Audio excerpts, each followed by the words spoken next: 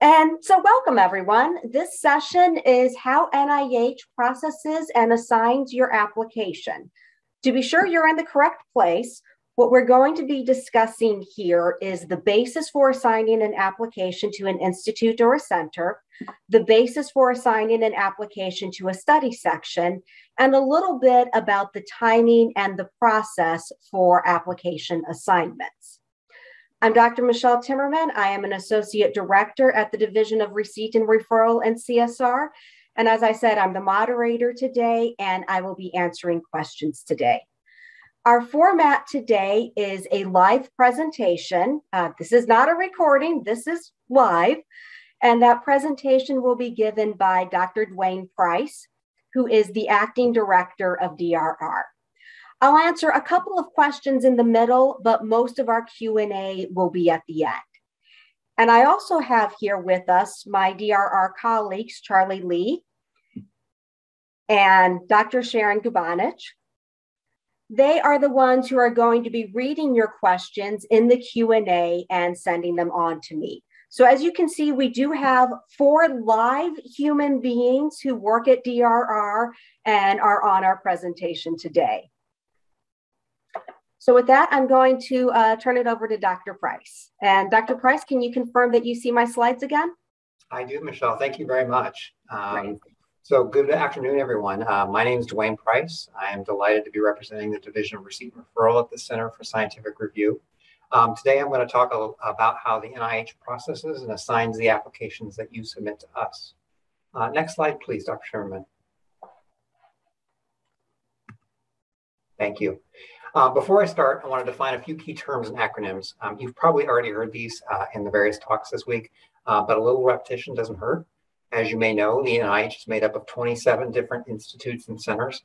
I will refer to these as ICs.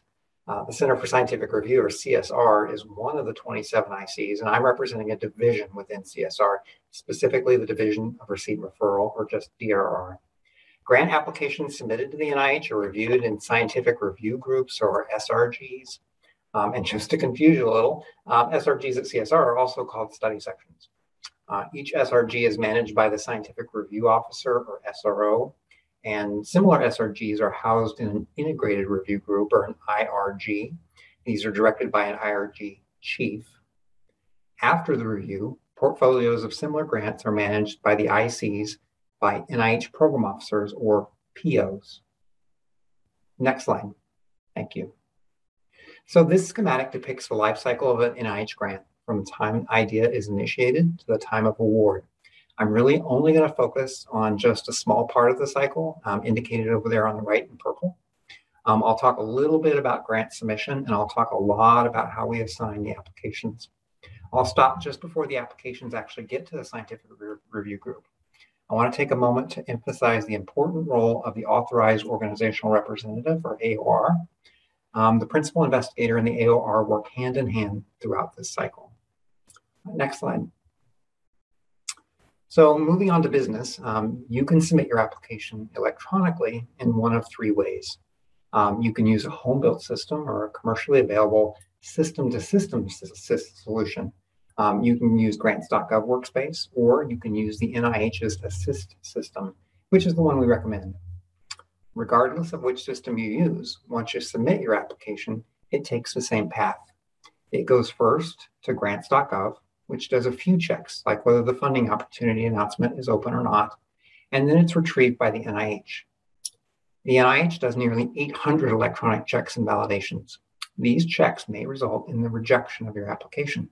But once the application passes the system validations, it comes through to the NIH ERA Commons, an online interface where grant applicants, grantees, and federal staff at the NIH can access and share the same information. Next slide, please. So it's really important that your application be submitted on time. And on time means 5 p.m. local time. If you work in Hawaii, that means your application needs to come in at 5 p.m. Hawaii time. If, however, you're on vacation in Hawaii, which would be nice, but you actually work in New York, it needs to come in at 5 p.m. New York time. And that's because it's the time at the applicant organization that really counts. We have a lot of standard due dates that repeat year after year after year, and sometimes they just happen to fall on a weekend or a holiday. standard due dates automatically roll forward to the next business day. So if your standard due date is on a Saturday this year, you have until Monday to submit your application. Again, because it's due at 5 p.m., the application needs to be in the door at 5 p.m. Things that come in after 5 p.m. are considered to be late and are subject to our late policy, and we may not be able to accept them. Next slide, please. So there is a 2-day viewing window after your application is submitted. This is a great opportunity to catch mistakes, but you need to be aware of 2 things. First, your application followed all the way through to the ERA Commons. Many applicants just push the button and walk away. It's essential that you look at it. If you can't view it, it doesn't exist and we can't review it. So make sure there's an image associated with your application. Second, it's also your opportunity to make sure that your application is in shape for reviewers to consider it. Sometimes you look at it and you see you need to fix something. The system will hold your application for 2 business days after you submit to allow you to make changes. If you submit your application at least 2 days early, you'll have the full 2-day viewing window to take advantage of. However, if you submit 2 hours before the deadline, then you only have 2 hours to work on it. All changes and corrections and updates must be made before that 5 p.m. deadline or your application's late. Next slide. However, we don't slam the door shut when the due date passes. We have to leave the 2-day viewing window open across that deadline because we do take some applications late.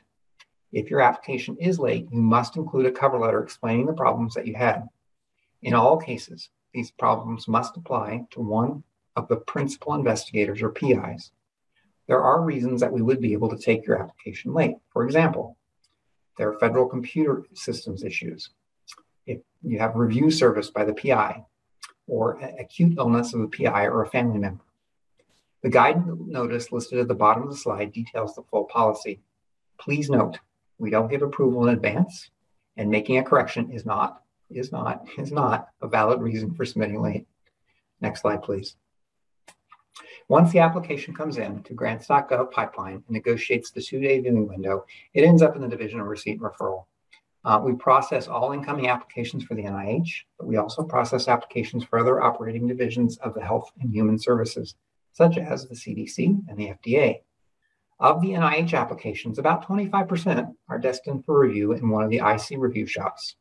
The remaining 75% are reviewed in a CSR study section.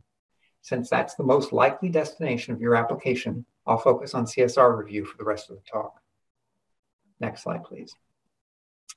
So the doctoral level scientists at the Division of Receipt and Referral have broad scientific backgrounds. There are 8 full-time staff that do nothing but process applications, and there are 22 part-time referral officers.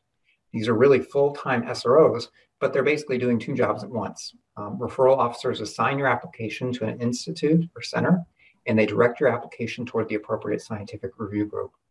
We're all expert in the mission of the ICs, and we know which CSR study sections review what. And we're also very knowledgeable about NIH policies and as they relate to the receipt and referral of applications. Next slide, please. We make decisions based on a number of factors. For assignments to institutes and centers, we consider the scope of the IC's mission and their referral guidelines. We verify that the IC that we would assign your application to participates in the funding opportunity announcement or FOA. And for review assignments, we look first for any agreements about the locus of review. Sometimes applications are reviewed at an institute or center, and so they would go there, not to CSR. And sometimes for special initiatives, we cluster applications during review at CSR. For applications destined for CSR study sections, we use the publicly available guidelines posted on the internet. Next slide. So changing topics a little bit, next slide. Let's talk about the IC assignment in more detail. The key thing here is that the IC that would take your application has got to be on the FOA in order for us to assign it. At the top of every FOA, there's a list called Components of Participating Organizations, and it lists all the institutes and centers that are able to take applications through that FOA. Every round, we get a lot of applications that are submitted to FOAs where the IC that would be appropriate for that application doesn't participate. Sometimes we can find an alternative FOA with similar due dates, but usually we can't. And usually we have to withdraw the application. So please, please, please take a look at that list before you decide to use a particular FOA to submit your application. The only exception to this rule is if an IC has issued a notice of special interest that points to a FOA that the IC does not participate on. This is allowed, but it's rare and it's pretty onerous. In this case, it is essential that applicants include the notice number in the agency routing identifier field, or box 4B, of the SF424 R&R form. Next slide, please. So if you're not sure which IC is appropriate for your application, well, the NIH has developed a tool to help you. It's called Matchmaker, and it's in the online NIH reporter system. It uses a database of all funded grants. You just enter some text, could be your abstract, your specific aims, and push the button. Next slide, please. Matchmaker output looks like this. The first column tells you which institute or center funded application similar to yours, and that's really important. But it also lists applications and their abstracts. Next slide, please. The more important thing is that Matchmaker can also route you to a program officer. That's the person responsible for managing the programmatic, scientific, and/or technical aspects of grants. We always highly recommend that applicants, particularly when they're not sure which IC is appropriate, reach out to a program officer. Matchmaker provides a list of potential POs with their contact information. So I'm going to pause there for a moment, Dr. Timmerman, and we can take some questions if you'd like. Great.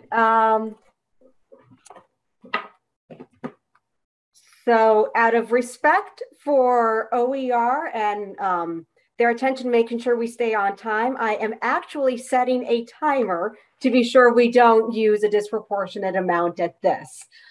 So here's a good question. If you speak with the PO prior to submitting to a new application, should you indicate that in a cover letter, and does that have any effect on the IC assignment? And bonus points to this person, they said for those FOAs that many ICs participate in, of course. Almost, not quite. So absolutely, if you speak to a program officer, you should note that you had this conversation with the program officer. The place to put that, however, is not in the cover letter. It is in the assignment request form. I will call it ARF, sorry for the abbreviation, and you should put that in the rationale. And that is where we look for all of the information about the assignments that you want to be requesting.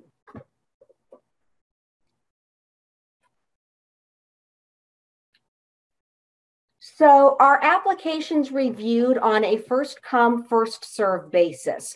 So I'm going to answer this question for application receipt and referral, because application peer review is going to be different and talked about in many other cases. Application receipt and referral. So if you hashtag submit early, we created a hashtag for that. And let's say you submit a week early, we do not leave the application sitting there until the due date. We actually process it according to our normal time frame. So if you submitted a week early, then there actually is the potential that you might be able to fix some issues, possibly. If you submit it 2 days early, then we get the application the day after that 2-day viewing window on the actual due date. So they are reviewed as they are received in terms of the application receipt and referral.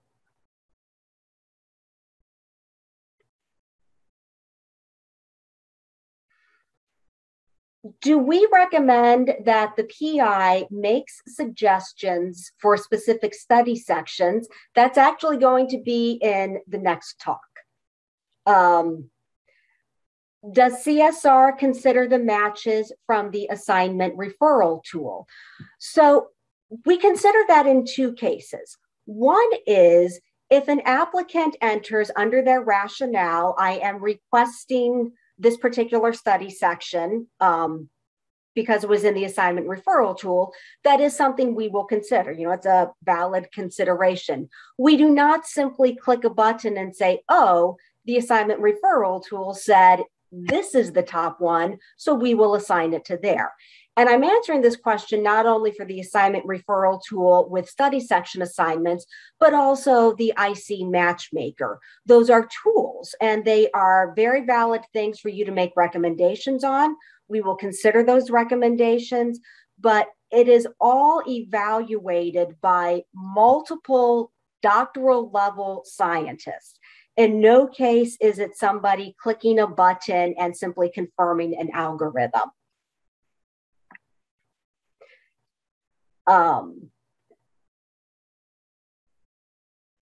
And with this, I'm going to actually turn it back to Dr. Price to go ahead and continue on. Excellent. Good questions, Dr. Timmerman. Thank you so much. So we are changing topics here a little bit. Next slide. So let's talk about the review panel assignment in more detail. And we had some questions about that. So good question. Again, 75% of the applications are reviewed at CSR. The rough path is that they come into the Division of Receipt and Referral, and our staff then pass them on to the chief of an integrated review group. That chief then makes a final decision about whether the application is appropriate for review in one of his or her study sections, and then makes the final assignment of the application. So you can see right there, there's 2 people already. It's not just a computer. They use the same resources that you have access to. They use the guidelines that CSR has posted on the internet. They use Reporter. And as mentioned in the questions, they use an assisted referral tool called ART. And I'll touch on ART again in a moment. Next slide, please.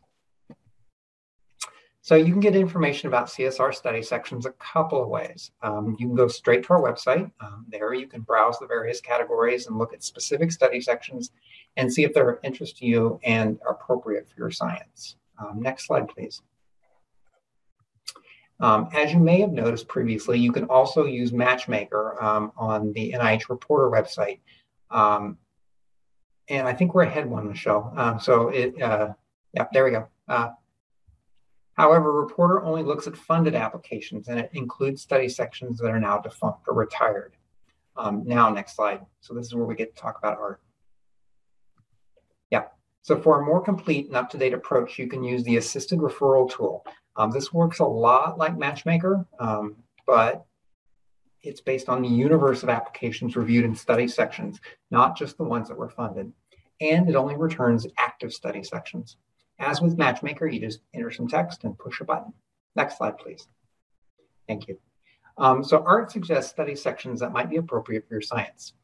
They're categorized as either strong or possible, and note that the study sections are returned in alphabetical order, so that the one at the top doesn't necessarily mean it's the strongest match. For this example, one of the strong matches was the neural basis of psychopathology, addictions, and sleep disorder study section, or NPAS. If you follow the links to NPAS, you're going to get a lot more information. Next slide, please. For example, you're going to find out who the SRO is, along with his or her contact information. You can reach out to the SRO and get even more details, but the site actually provides the written guidelines for the review group. These are the same guidelines that we use in DRR for assigning the applications. Importantly, you can see who the reviewers are that served on that study section. You get a list of the appointed members and also the roster for the last 3 meetings. The roster lists the actual reviewers, including temporary reviewers, that participated in each specific meeting. Next slide, please. So after all that legwork, you might have some definite ideas about what you want. A particular IC looks better than another, and there's a couple of study sections that look pretty good too. So how do you convey this information to the Division of Receipt and Referral? Well, you can use, as Michelle said, ARF, the ARF, the assignment request form. You can also use this form to let us know if there's someone out there who has a conflict that shouldn't be reviewing your application, or you can even just give us the general categories of science that need to be covered for the review of your research. We try to honor your requests, but it is of paramount importance that your application ends up in a study section with the appropriate expertise. Next slide, please. However, you don't have to make a request. The Division of Receipt and Referral knows how to route applications, and added together, staff have nearly a century of experience doing referral. So you can just let us make the decision. We're pretty good at this. So now, having talked about the SRG assignment, I'm going to pause and we'll take some more questions. Dr. Timmerman. Okay. And following up on ART, if I get a strong match from ART, should I specify that in the ARF form, and will it be taken into account? So part one, should you specify that? Well, follow the links, read the study section description, and if you think it is appropriate for your application, then absolutely feel free to list it on ARF. and in the rationale explain this was a strong match on art. Your request and your rationale will absolutely be taken into account. It's not necessarily simply going to be rubber stamped whatever you requested. If those are suggestions, they are not pre-matches, or I don't quite know how to say what they're not. You know, they are suggestions, they are requests, they are not something that the application must be assigned to if, in the opinion of DRR and the IRG chief, ultimately there is a better study section. Is it possible to request a change of study section after the assignment? It is, based on your rationale, and you do need to act rather quickly, because keep in mind, you know, there is a review time frame here, and the very first thing is assignment to the study section. So if you look in your Commons account, you will see a list of the SRO and their email address. The person you will actually be talking to after review, however, is their supervisor, the IRG chief. Now, it's totally okay to send it to the SRO. That's the email address you have. And then you can just move forward communicating with the IRG chief. But briefly explain to them what expertise you think is lacking on that study section that is required to review your application. And that goes ahead and starts a dialogue there. And then I'll do one more question before finishing up. If I am doing a resubmission, is there anything that I should do to make sure my application goes to the same study section? And I'm assuming that this is a case where the study section is still in existence and is still reviewing the same topics of applications. What you can do is on the assignment request form, list that study section, and then in the rationale list, they reviewed the A0 and this was a good fit. The SOP, if an application does not request a change in either the IC or the study section assignment as a resubmission, is to reassign them back to those original assignments if they are still appropriate. So that is our default action, but you are absolutely welcome to go ahead and put on the ARF that, yes, you do want this assigned back to the original study section. And Dr. Price, at this point, I'm going to turn it back to you. Excellent. Again, thank you, Dr. Shimmerman. Great questions. We really appreciate the interactive nature of this format. So thank you. We are in the home stretch here, just a couple more slides, and then we'll open it up for any more questions that you might have. So in addition to making the assignments, we also look at policy compliance and DRR. We're not able to screen every application from stem to stern because it would take us literally months to get the applications out for review, but we start that process. When we look at the electronic system, the electronic system itself looks at very binary things like, was the appropriate attachment included? In DRR, we looked at the text in the attachments, things that the system can't check. We also look for late applications. We look at the font and format. We don't want someone squishing their application down to 6-point font just to get more text in there. We also look for what we call overstuffing, which is when people put excessive information into their application to maybe gain a competitive advantage. We often discover unallowable material in craziest places, the appendix, the other attachment section, human subject section, you name it, so on. We also look for duplicate and overlapping applications. The NIH really wants to support great science, but we want to do it once, not twice or 3 times.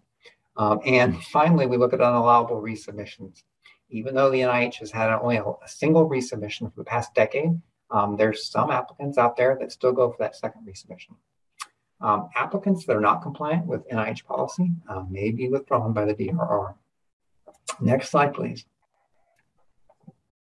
So I think we jumped ahead one too many. Sorry, back one, I think. Yep, there we go. Thank you. Oh, there, perfect. Yep. So at the end of the receipt and referral process, what do you have? You have an IC assignment. You'll have a primary, and you may have one or more dual assignments if there's multiple ICs that might be interested in your science. Once the ICs have your application, they will assign a program officer. That ball is going to be rolling. You'll have an application number as soon as the review chief clears his or her queue. You'll have the study section assignment as soon as you have that, you're going to know who your SRO is. All this information is available on the ERA Commons status view page for your application. Most importantly, you're going to have the name and contact information for both the SRO and the PO. As it's scheduled, you will be provided with the review meeting date and time as well. Next slide, please.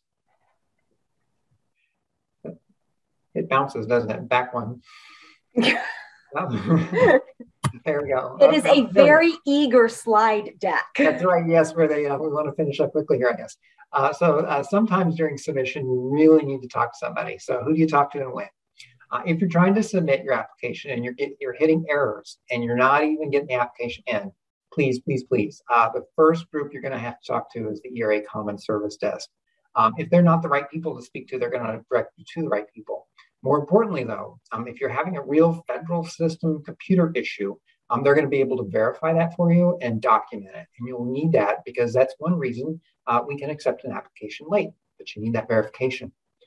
You can also reach out to the Division of Receipt and Referral if you have any questions. We have a telephone number where you can talk to a real live human from 8 to 5 p.m. Eastern time, and an email address that you can use 24/7. Mr. Charlie Lee, here with us today, usually clears out those emails within the day. The application has already been processed and is under review. You have a couple of options. If you have an administrative question or a process question, probably your scientific review officer is going to be the better contact. If you have a scientific question, you will probably want to reach out to the program officer. After the review, the SRO is done. Their job is finished, and you're going to want to talk to your PO. Next slide, please. There we go. Just once that time. Again, feel free to reach out to the Division of Receipt and Referral at any point in this process. We're always happy to help. Final slide. Back one. Yeah, there we go. Finally, consider subscribing to the NIH Guide listserv. This is very important. Every Friday, you're going to get a summary of all the funding opportunity announcements, the notices, and other things that have been published during that week. You might find a new AFOA. You might find a policy change or a change in a requirement for a AFOA that you're already planning to use. This is definitely worth your time, and it's really not too much of a burden. It's a page usually of information, and you can quickly scan it. Finally, I want to thank you for your time and attention today. And remember, we're here to help. So don't ever hesitate to reach out. We'll try to solve your problem and get you the information you need. So again, thank you for your attention.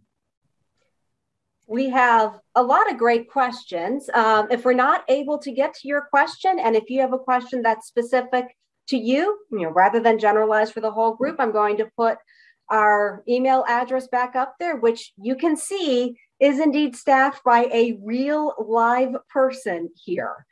There are a couple questions I'm going to answer about IC assignments.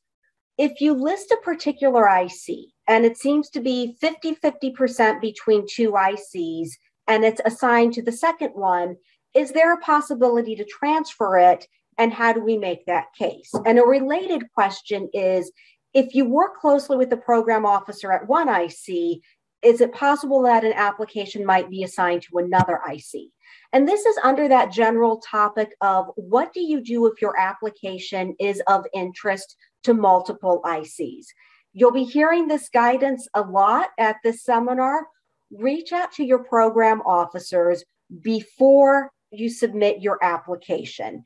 And the reason for that is that your application must be assigned to, accepted by, considered for funding by one individual ICs. Generally, two ICs do not come together and half fund parts of your application. So your application needs to be of particular interest to one single IC. So certainly when you do that, submit on your ARF that you explain that you've worked with a particular program officer, and again, identify them by name. Follow your assignments through into Commons. You should see them within about 2 weeks. And if you see your application is not assigned to that IC, then I would suggest you reach back out to the ICs. You certainly can contact DRR and we will forward your request along to our referral counterparts. but we find that applicants are the best advocates for their own research. So reach back out to the program officer that you had worked with and say, hey, here's my application number. You can see it in the system. Looking at what I actually wrote, what I actually submitted, can my application be assigned to your IC? And they will know what to do, but I'll give you a term. It is referral liaison. That's the group that they will work with, or just the term referral will get them to the correct group.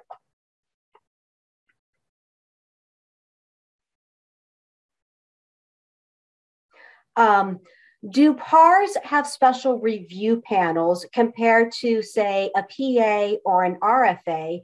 And where would I see this in the FOA? So an RFA will always have a special emphasis panel. A PAR might, or it might not, or a PAR could go to a particular study section, but all of the applications to that PAR are clustered together. Every FOA lists a peer review contact at the end. And what you should do there is just reach out to the peer review contact and ask how it will be handled. Those decisions are always tentative because it depends upon what applications are actually submitted, but that gives you a good idea of what our plans are at least. There's a new email address for CSR that is a general mailbox, but I can confirm that general mailbox that's being listed is staffed by a real person. And a follow-up question is, do I need to request an assignment to an IC or an assignment to a scientific review group? The answer for both of those is no, but with a but for the IC.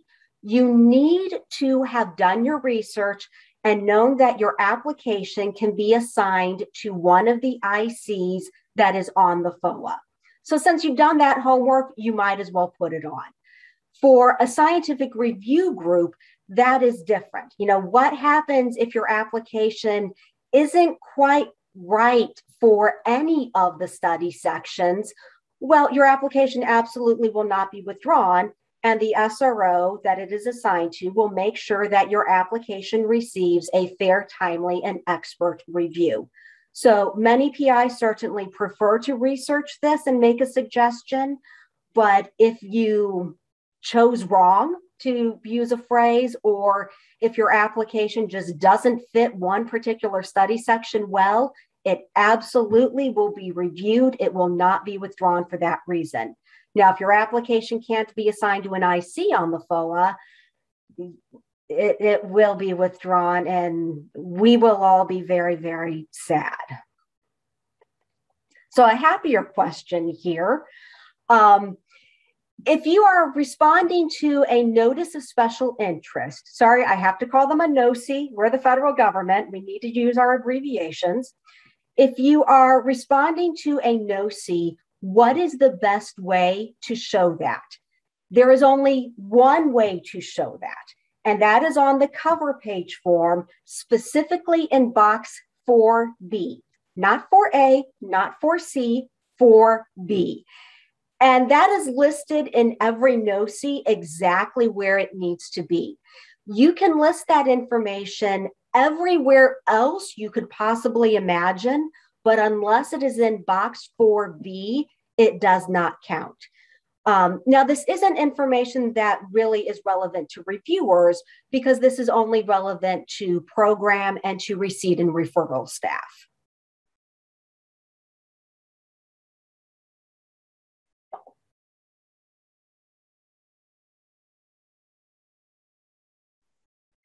One of the good ways that I can tell we're getting a lot of good questions is we're getting a lot of very similar questions. And that is my alarm that we have 5 minutes left.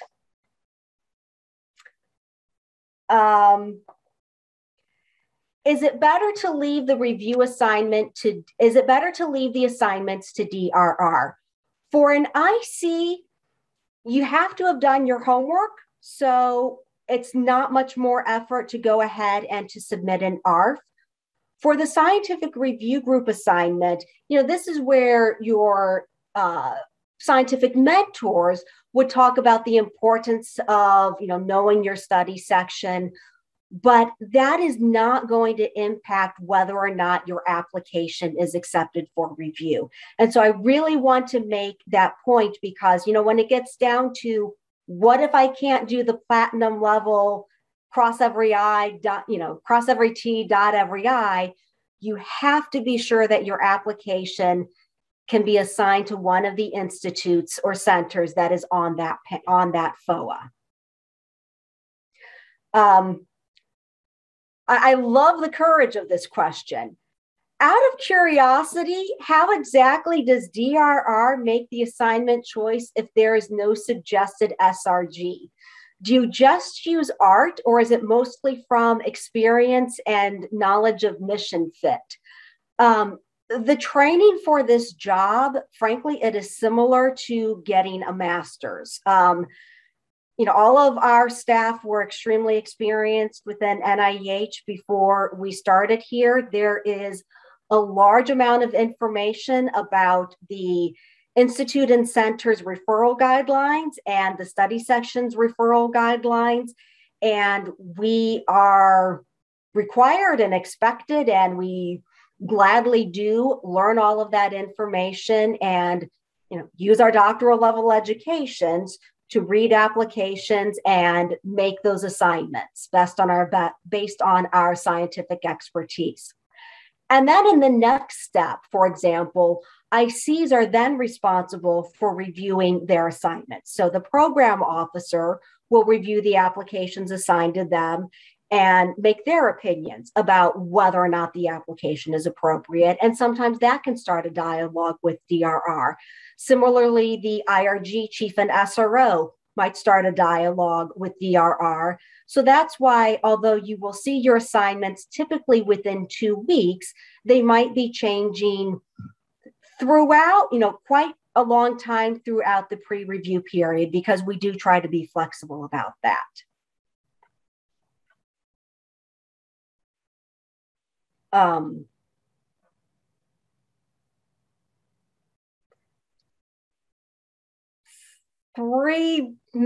Two minutes late. So, wow, this is going to be the last question. It's high pressure here.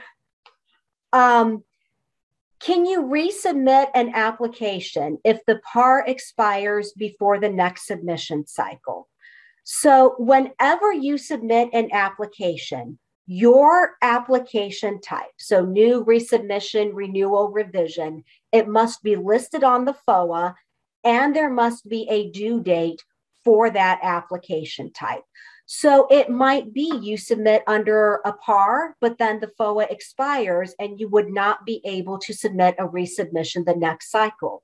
There also are PARs and RFAs and even PAs that do not accept resubmissions. So it's really important to read the FOA carefully to be sure that your scientific information is matching up with some more of the administrative requirements of the Institute.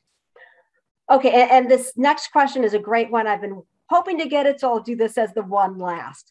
Does a dual IC mean that either institute could fund the application? Theoretically, yes. Will that happen? Probably not. A dual IC assignment primarily allows that dual IC to be aware of your application, to track your application, and golly, that's nice. It is not a second chance at funding, and do not expect that your application will be supported by the dual IC.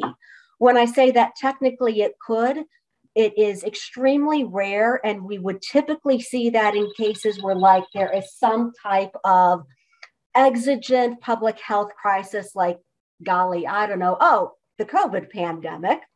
That means ICs are looking at supporting things quickly, and so they are more open then to their dual IC assignments. But that's why having an IC listed as a dual IC does not really mean that they will actually consider you for funding. So I just wanted to thank everybody, and in particular, thank Dr. Price for the presentation today. That has been a Very, very nice session here. If you have any questions, please visit the exhibit hall booths. If you have specific questions for yourself, please contact the DRR.